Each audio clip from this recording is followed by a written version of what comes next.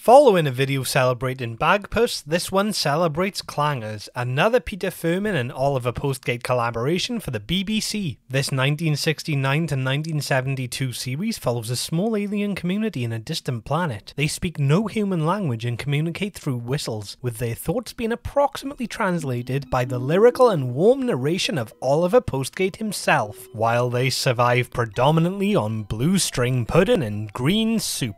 The series is enlivened by meticulous stop-motion animation, detailed distinctive designs best exemplified by the likes of the Soup Dragon, whose name was used by Scottish alternative rock band Las Vegas, the Soup Dragons, and the Iron Chicken, who held a supporting role in MCU's Iron Man but was deleted from the film and didn't discover this until the premiere. Vernon Elliott's orchestral heavenly score often advances or at least heavily complements the surrounding events. The series also offers an intelligent, underlying inquisitiveness, encouraging viewers to consider the concept of extraterrestrial life and displaying scientific study. One episode includes an astronaut collecting rock samples. These ideas are communicated in an understandable manner, so never alienate, the young target demographic. As with Bagpuss, this series is extremely restful, though a healthy measure of excitement exists thanks to its setting and recurring themes of discovery. Deciding between the two shows is difficult since they display their similar strengths in extremely different ways. Bagpuss may be my marginal preference, but this is likely to fluctuate depending on mood. A remake was made in 2015 and production values are naturally higher, but the spirit of the original is faithfully captured, while Monty Python's own Michael Palin narrates, proving himself Britain's answer to the late Oliver Postgate's original voiceovers.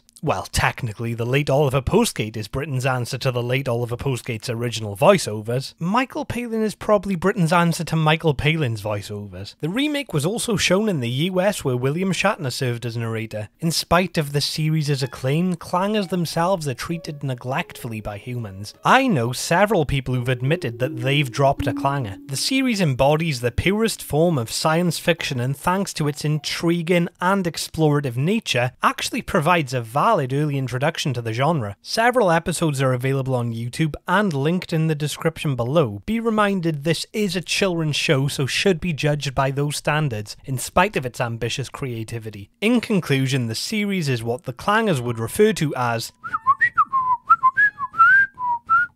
which in Earth languages translates to which further translates to impressive. Those interested in the topic can find my playlist on British Children's TV in the end screen, description, or the link above. Videos on Postman Pat and Mr. Ben were suggested by the VFX Man, and are strong suggestions, so will happen at some point. But after a video on Firmin and Postgate's biggest hit, Clangers felt like a natural progression. Thanks for watching, now I must leave. The Iron Chicken's messaged asking why I removed his commentary from this video. He's saying it's like Iron Man all over again. You are the one, supreme being, just dressed to kill and fulfill just any dream. You are the one, heart's desire, all hips and lips, makes you trick just any fool.